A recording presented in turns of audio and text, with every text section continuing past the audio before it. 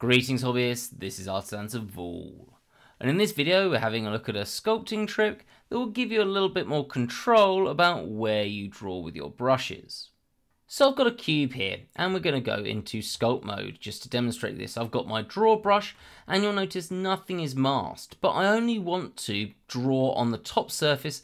I don't want my brush to accidentally go down the sides. And with the way that I've got this set up, yep, there we go, it just stops.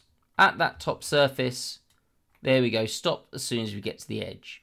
Now you can see there's no mask applied here. In fact, actually, I could just come here and do the same thing and we've got exactly the same effect. Any side I start on, we won't go on to another edge, which is a really useful feature if you want to keep some clean surfaces. Okay, so how am I achieving this without a mask? So I've got a new cube here and let's just set this up. So I'm going to go into sculpt mode. I'm going to R to get this nice and small on the remesh, and that will do, and Control and R. So we can now come and draw on our surface. So there, and you'll see it goes straight from one side to the other. We're not stopped at the side. So how are we going to fix this? Well, actually, I kind of lied. This is a mask, it's just a mask that you can't see, and it's a mask that will swap as soon as you start drawing another surface. We can get to this in two ways. The first way, we can press the N panel, we can come to Advanced in the Tool section, and we've got this option for Auto Mask. And that's what this is. It's a mask that we don't have to apply, Blender just starts doing it as we start drawing. Now, I'm just going to press N. The other way we can get here is up here, which has our auto mask, and this is what's called an area normal mask. And at the moment we've got a limit of 20 degrees. What that means is that when I start drawing, whenever we've got a face that isn't within 20 degrees of the normal of this top surface, or the many top surfaces, because we've got lots of different faces here, it stops us drawing. And again, as soon as you get onto another one, it has the same effect. Now, what's really nice about this, if we just come down and get the smooth brush, and we'll keep that on the same thing, is this will work for multiple different brushes.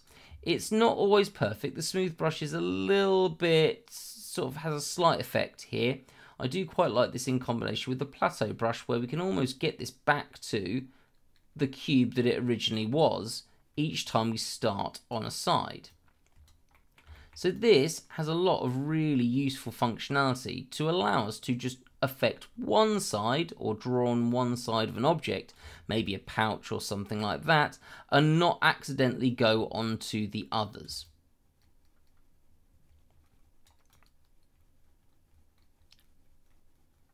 So there we go, we've got our cube pretty close to back to the way it was. I will say you're very unlikely to get this perfect.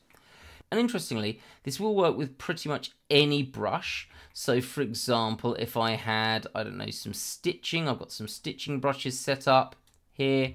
And this means that I'm not going to accidentally go onto a side that I don't want to. Probably need to R and up this if I want this stitching brush to work very nicely. There we go. Okay, so I can't accidentally go over to a different edge. If I turn this off, I can accidentally go onto a different edge and it's going to mess this up on that edge. So it's really handy, especially with our different brushes. Also, I've only got some bullet holes here, but if I set this up for this one as well, it does mean that if I do this, we stop going onto other edges. Though we are likely to have a very, very thin edge here that might cause us some problems. But again, if we've got some iconography or something that's raised, let's just do this the opposite way round. This means that we can just have something go to the edge and not go any further. Really, really handy stuff. The final place where I'll mention that this will work is it will work with masking. So say I did actually want to do something where I wanted to make sure it didn't go onto the side, I could just really quickly mask everything off here and only go up to that top edge. Obviously there are other ways of masking as well, but this just gives us such a quick way of setting things up without having to worry about it. Now there are other auto masks as well. For example, face sets is a really handy one to use. I have shown that briefly before, but also cavity. It appears to be quite nice. I've just been playing around with this, and that means that we can control if it works in high or low points. I really want to thank Vince for this. I've been playing around with this today and I hadn't really used it very much. But Vince contributes to the channel as being part of the Patreon, and with that he's part of the Patreon Discord and put it up as a comment, which was really handy, and also shared a video showing it off. If you are interested in supporting the channel and also being part of that Discord community that can share tips and you can ask for additional support, there's a link in the description, and I hope you found this video helpful. If you did, please hit that like button, it helps to share it around, and it's a nice way that costs you nothing to support the channel and help it grow. Hope to see you in the next video, and have a great day.